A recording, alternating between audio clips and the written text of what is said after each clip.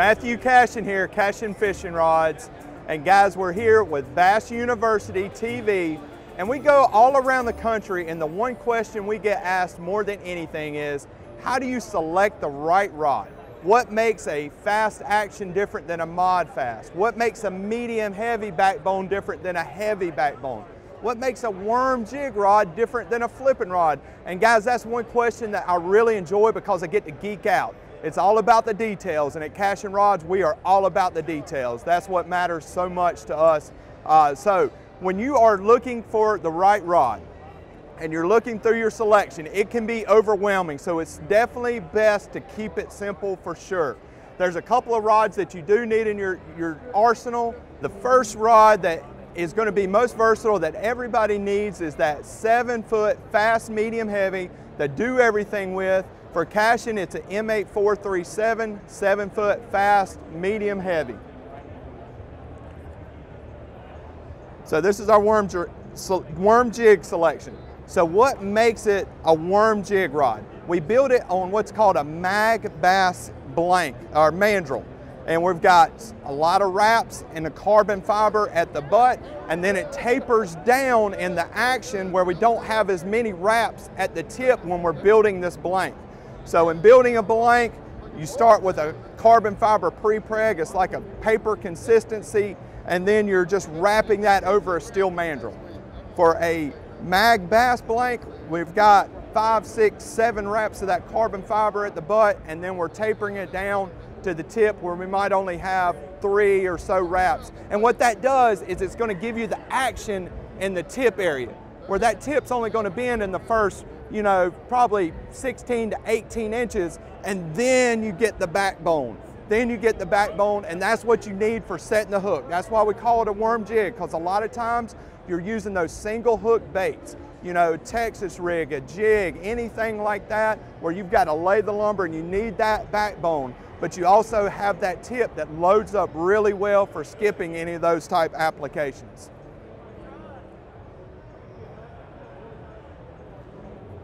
Okay, crankbait rod. What makes the difference in a worm jig versus a crankbait rod? All right, crankbait, we're actually going to have very similar amount of material all the way through up. So we might start with 5 wraps at the butt of the carbon fiber, and then we're going to go up to the tip, which might go down to 4, so it's actually a little bit straighter all the way up. It doesn't taper down as much as that mag bass, and that gives you a little bit slower action at the tip, meaning it's going to bend more throughout the blank. You don't have as much whippy tip action. It's going to load up all the way throughout the blank, and what that gives you is those good sweeping hook sets where you're not ripping hooks out of the fish's mouth with those treble hook type baits. Also loads up very well where you can take your time, a little bit slower on the cast, and you can absolutely launch it if you'll wait for that bait to load up properly. So that's your crankbait rod. All right. Then we've got our spinning rods, and we build a lot of our spinning rods, and our most popular ones are on our P series blanks. It's going to be the P8447S, which is a 7-foot fast medium heavy. And what this is almost an extra fast taper, where you start out wider at the butt and then it tapers down to really narrow at the tip. And I hope we can see this, but this tip has just got a lot of action. That tip is just really, really fast, where it loads up really, really good, really fast tip, meaning it's within the first 12 to 14 to 16 inches. And that's going to load up well, especially if you're skipping smaller baits, throwing Ned rigs, throwing Senkos, anything like that. It's going to load up really, really well, but then it does turn to backbone. Then you've got that backbone that loads up, and you can get a hook in them, drive that hook home. Okay, meat stick. All right, flipping rods. Now this is what gets me excited. I really enjoy flipping because that's the hand-to-hand combat. But building a flipping rod, essentially you are starting with more material. That's what makes it. And you build it on a wider mandrel. So you're rolling that carbon fiber over a larger surface area. You have a larger outer diameter, and that's going to give you more power in the layers and the carbon fiber pre-preg. So you've got more layers and wraps, and you're going to go all the way up the blank with that mandrel, and you've got just a few less at the tip. So you've still got a larger diameter at the tip, meaning you've got more power basically all the way throughout the blank. That's why you can have those just bone-jarring hook sets where you rear down and you've got braid on there and you've got to have a lightning fast reaction, and that solid, powerful blank transfers the energy faster from into the line, getting it into the fish's mouth. So these are just a few examples of different rod models that you might go and you might wonder, well, why do I need a flipping stick, or why do I need a worm jig rod? Can't they be used for all?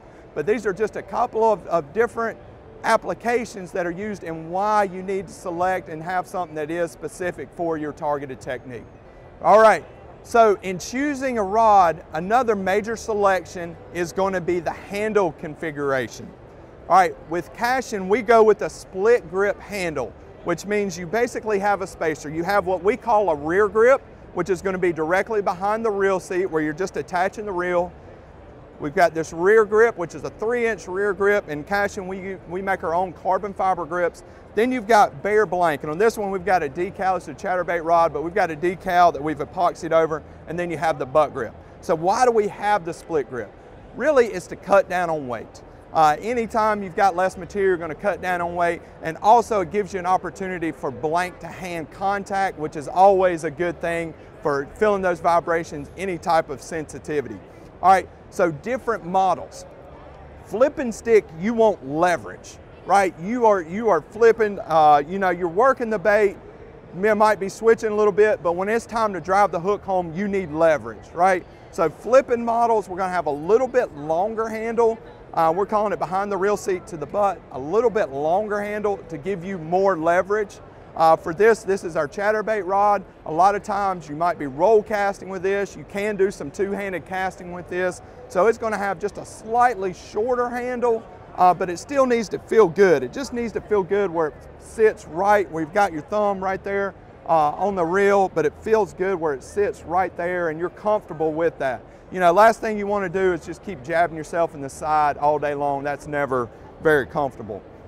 Crankbait rods, a lot of our crankbait rods and even our Carolina rig rod for Cashion, we go with really long handles because you're throwing that out. You got a two-handed cast, you need as much leverage, but then the comfort too, a lot of times you're going to tuck and wind, especially those bigger crankbaits. They're going to dig, and boy, they can absolutely wear you out if you are not comfortable sitting here working that bait. So the handle configuration is one of the first questions we get asked a lot of.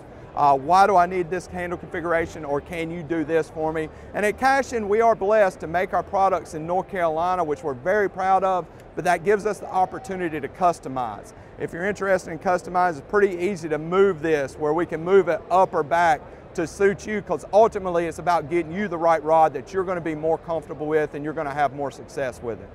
Another question we get asked all the time are, what's the difference in the models? At Cashion, we start with our John Cruz Signature Series, which is our upper end rod. Then we have our Elite Series, and then we have our CRT Series. What makes the difference in those rod lines? Well, starting with the John Cruz Signature Series, these are all very technique specific. This is our square bill rod, right? And John, this rod took the longest to design, but we designed all new blanks to fit these applications. And John was very, very specific about the actions, the powers, the handle lengths, everything that went into this. We designed all new blanks to go around that and target those specific techniques. The Elite Series uses the same carbon fiber pre-preg that we use in the John Cruz Signature Series. We just have a lot more models that are going to be designed for versatility. So this is going to be an intermediate modulus carbon fiber. It's going to be great for sensitivity, great for the durability. It's just a great all-around blank and epoxy resin system that's going to give you the ultimate in impact resistance, because ultimately that's how rods break. Is you're going down the lake at 70 miles an hour and this rod's sitting over the side of your boat chattering the entire time. you need that impact resistance, and that's built into the blank and the carbon fiber prepreg. But that's going to give you the sensitivity of that modulus where the vibrations can travel down this. Essentially, this works like a lightning rod. Those harmonics travel down the rod blank, so you've got to feel it down here. It's about getting it from the line to the guides to the blank to your fingertips. That intermediate modulus is going to let it travel down. With our Elite series, we go with all micro guides. A lot of rods will have 11 guides. Some models might have 10 guides on it, just depends on the specific application. Micro guides, they harness the energy of the line. So if you've ever seen the line coming off a reel, it wants to go side to side right here as the spool winder, the leveler goes out and comes back. Well, these micro guides actually harness that energy where you're not wasting energy out here on the outside of the blank. It stays in the plane of the blank. So you're going to get further casting because of energy conservation in the direction that you're pointing. Plus you get so many more guides on the rod, it makes it a lot more sensitive because that's where your sensitivity comes from, or those line to guide contact points. And with our micro guide rods, you get so many more contact points for it. CRT series, we go with a little bit lower standard modulus carbon fiber blank. So this is just a little bit lower modulus prepreg that we're using to roll these blanks. So what that means is you have to put a little bit more material in the blank to make it as strong, and the modulus isn't as high. It's not going to be quite as sensitive as our intermediate modulus products. But the CRT, we are still so proud to make these. We make them in Sanford, North Carolina with the Cashion carbon fiber grips. On the bait casting CRTs, we go with a little bit bigger guide for those guys who might be apprehensive on the micro guides and might want some knot clearance or anything like that. But we are still very proud to make those CRT line in North Carolina. Very proud of that rod line. And we don't have as many models. We keep it pretty simple in the CRTs. Your 7-foots, your 6.6, your 7.6, and just a few selections in each technique category: worm jig, flipping, cranking, spinning, spinnerbait. And then also we have a kayak series rod. We get asked all the time, what makes a kayak series rod? We build our kayak series on our CRT platform, meaning we're using the standard modulus carbon fiber prepreg to roll the blanks, carbon fiber grips, but they have a little bit shorter handle from behind the reel seat. And what that is, when you've got your life jacket on and you're sitting here and you're paddling around, moving around, you need some pliability and some flexibility where that's not getting hung on everything. It's not getting hung on the life jacket. Very annoying. Also, we go with a guide, our American Tackle microwave guides, which are going to help with your casting distance, but also they have an insert that does not come out. So these inserts are guaranteed to stay in for the life of the guide, and that just increases your durability. Thank you for the opportunity to share with you. Again, this is just something that I geek out on. I really enjoy the molecular level of rod design and the materials that go into this. We thank you for your time, and this is just a little bit of information that goes into hopefully helping you select your next rod. Of course, at Cashion Rods, we would love to answer any questions, and we would love for your next rod to be a Cashion rod, but that's the beauty about it. There are so many rod selections out there, and there's so many good rod companies out there that you as the consumer win because you get the opportunity to find the right rod for you if you'll take a little bit of time, do your research, and of course a rod is a very personal choice where you got to go out, put your hands on it, get personal recommendations. It's just something that always feels good in your hand, and you'll know the right rod when you feel it.